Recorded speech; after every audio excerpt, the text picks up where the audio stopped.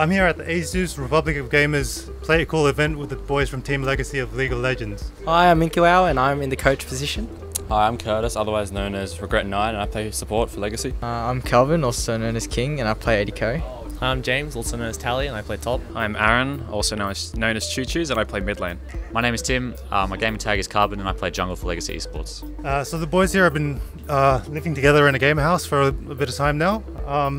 How has that been for you guys? Yeah, so far the experience has been fun. We've been here for about a month, and it's a lot easier than everyone would expect it to be. Everything runs pretty smooth, everyone manages to tidy up after themselves, and yeah, it's good fun. Yeah, just to add on that, it actually is a lot easier than I anticipated. One of the first gaming houses, you would imagine that it would be quite messy, but I'm actually fairly surprised with how clean everything's been. Who's the shot caller during the games? You? Has that kind of translated into living together with the guys? Like, do you go ahead and say, oh yeah, I've been stacking for a while, I want you to solo the dishes? No, not really. Mostly I just do everything. Yeah, alright, okay, Stack and dry. No, it doesn't really carry to outside the game. But yeah, look, I got to agree with Aaron. I thought it would be significantly worse, but it's running very well at the moment. So now living all together, have you seen a different side to each other that you didn't see before? Yeah, I guess like you can see everyone's personality like a bit more, like, you know, just interacting with them in day-to-day life. I mean, like a lot of people on the internet think, you know, these guys are like jokers, but you know, because they joke around a lot, obviously. But like in real life, they're like really kind, like nice. You know, they take care of everything, they clean. It's so different from the typical gamer stereotype.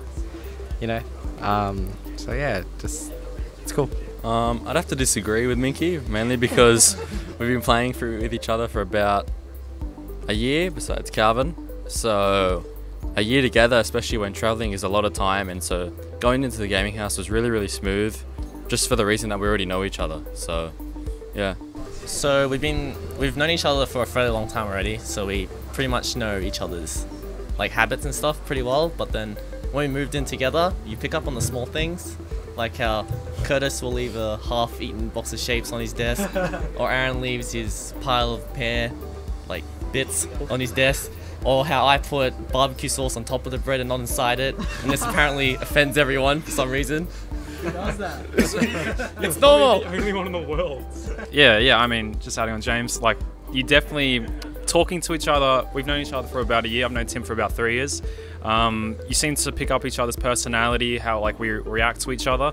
But once you live together, like like next to each other, you start to pick up all the small things. But I've also started to get used to them, so I don't think it's too big of a deal. And we're going to be living with each other for a while, so I imagine it'll just become like just be normal eventually. So esports obviously is huge in most other places in the world, Korea, the United States, a lot of European places.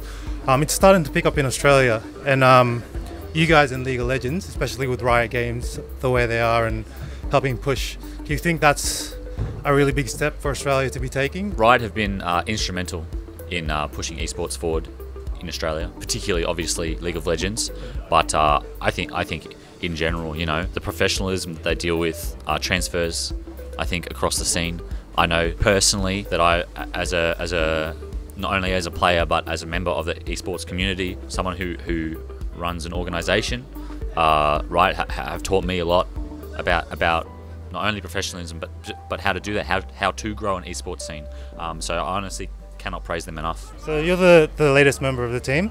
How has it been for you transitioning to a team that's been playing together for a while? I sort of knew Curtis for a bit. I played with him back on NA, but being the newest member on the team, there's sort of like a weird pressure to like not be worse than the person that you're replacing, and yeah. So with League of Legends, there is a very clear way to kind of see what level you're at. Was it instrumental in you guys being able to say, I like playing this game, but I'm actually able to be the best that I could possibly be, and potentially be professional with it? As most of us like played the game normally, right? And like talent, like just naturally is shown, and like you just naturally just rise up in rank, and like as you reach the top of the ladder, like then people would just like good players would just automatically like ask other good players to make teams, and like it's really easy to notice when you're actually good at the game. And becoming a pro, like it's really easy if you just like if you're good, then like you will eventually become pro if you put your mind to it. How you guys feel about Oceania growing, but having experienced or seen and watched the internationals go? Have any of you experienced international play? Yes, we've played overseas before. Oceania is definitely growing, which we're all very excited about. But having played overseas, we played at Gamescom, which is one of the larger, or largest I think maybe, gaming conventions. I think there was like 300,000 people there. So that was an incredible experience, and you know, seeing that is quite humbling when you think about where you come from. Yeah, look, we're very excited that Oceania is growing, and you know, we'll do everything we can to help its growth. I'm not sure if anyone's like aware, but Oceanic's last performance internationally, they actually came second, and that was one step away from going into the major Worlds tournament. So I actually think with this gaming house and the talent, the roster that Legacy possesses right now, I'm very confident in how we can actually make it all the way to the big international tournaments now. So my international experience was Germany for the 2014 wildcards, I believe. Yes. Yeah, it was crazy. The event was massive. People everywhere. Not many of them knew us because you know we were from Australia, and everyone there was mostly European. But we had a couple. They were mostly there for the bigger games after us, the ELCS.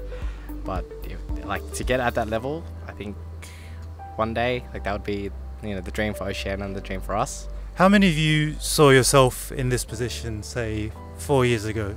Did any of you think you would actually get to the pro gaming scene like from there, or did you all imagine something else? Alright, well, I'm going to be 100% honest. 4 years ago, I didn't even have an internet connection. I was living in far north Queensland, and all I did was ride motorbikes and go to my friend's house and just do whatever, like do normal like boy stuff. But then I moved, and I got my first internet connection, and instantly I just played games non-stop. Like started focusing less on school, and non-stop just kept playing games all the time because it was just like amazing. And then eventually. It worked out for you. Yeah, eventually it worked out. I suddenly became good at these games I spent all the time playing, and yeah, I was able to make, I guess, a small career out of it, which is nice. Yeah, so different to James, I did have internet. I had it for a while. Yeah, but 4 years ago, I think I was playing League, but I did not know that there was a eSports scene. So I think coming all the way here to living in a gaming house, playing this game nearly full time, I never actually would have thought this would happen. Yeah. Yeah, 4 years ago, I was about halfway through my degree. I think I started playing League 5 years ago. So I've only been playing casually, mostly just in the holidays or when I didn't have classes as a way to procrastinate. But yeah, no, I never thought, it would go anywhere. I was just playing for fun. I was never even that big a gamer in high school, to be honest. I started playing, I think, StarCraft 2 in year 12, I think, or year 11, and that was, before that I only played like Nintendo. So no, I never had any aspirations or any, even inkling that a career in gaming was even possible. But we're here now, and I couldn't be happier. 4 years ago, where was I? I was in year 9. You're in year 9, and damn. Yeah, I never saw myself becoming a pro, but I always admired the pros. And yeah, eventually I am one now. Feels good. Actually, 4 years ago, when there was no Oceanic server and we played on NA, I used to play with Calvin quite a bit. And even from then, I had aspirations to be a pro player. I was obviously bad, but I looked to people like Dyrus, who was the best of his time, who's now retired. A lot of the older people that have retired now, I look to them, and then I just kept going throughout the seasons, and I'm finally here now, reunited with Calvin, my little boy. But yeah. 4 years ago, I was a pro Dota player, actually. I changed to League because the Australian League scene was actually better. There were so many more community tournaments. So I've always wanted to play competitively. I just never imagined we'd get this far and be this big. So it's great to hear from the boys and how they're managing to live here all together, and it's great to see that it's actually brought them together and they're not at each other's throats. And another big thanks to someone want to add to that? And obviously there's this great event for the press and media put together by ASUS, and look forward to seeing a lot more of the boys on their way to the top. Thank you.